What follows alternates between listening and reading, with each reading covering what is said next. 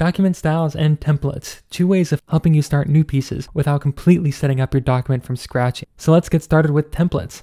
Templates are really easy. All they are is they're just a normal Finale document. Make sure you just clear out all the music from all the stabs before you get started and clear out all the titles and composers and arrangers. Then all you have to do is just save a brand new Finale document and voila. Now there are two ways you can use templates. You can either just go over and find your template, duplicate it, and open it up, and you have your document all set up exactly how you want it.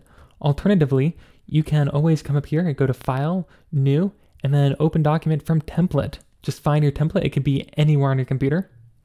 Open it up, and it'll take you through some of this setup wizard. Now customize your title, composer, and even the key signature. And you have a brand new document set up exactly how you want. And as you saw, Finale comes with a bunch of default templates that you can use. But if you don't know your ensemble ahead of time, choose document styles instead. First, we have to save this as a document style. To do that, we have to save it in a specific folder. You can find out the exact folder by coming over here to Finale Preferences and then Folders. Look at where it says Document Styles, save it in that location, and give it a good name.